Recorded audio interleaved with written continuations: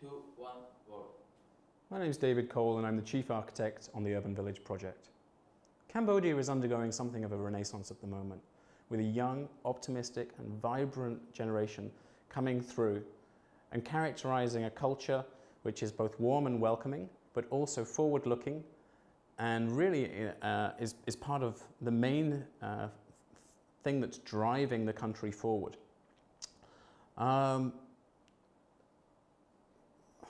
The Urban Village project is a mixed-use development.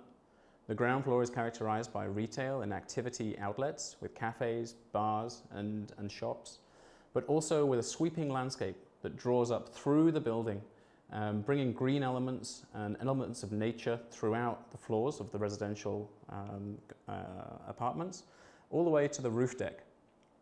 This roof deck will offer splendid views over Phnom Penh. And because of its close proximity to the city centre, the Urban Village project will allow residents to take part in the new developments which are coming online in Cambodia over the next 10 years.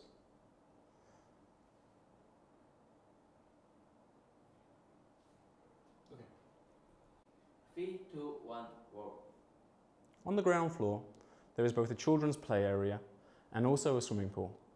This will be exclusively for the residents of the Urban Village project. Through phase 2 and 3, we will also be adding other activity zones. The factory, which is located at the foot of the Urban Village project, holds a trampoline park, a skate park, and also a large co-working space alongside a Montessori school for residents that have children. The design of the Urban Village project uses elements of sustainable design in order to reduce the energy consumption, but also to maximize the environmental qualities to the residents that live within.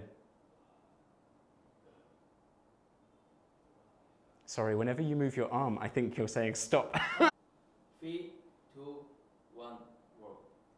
To finish up, the client's drive for this project was to create a sense of community.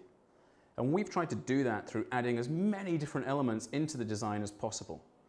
Through the swimming pool, incorporation of retail and office space, the car parking levels, but also those communal areas which allow for greater interaction between the residents. We don't just want to create a residential area. We want to create a space that people can feel that they can call home. Great. Okay.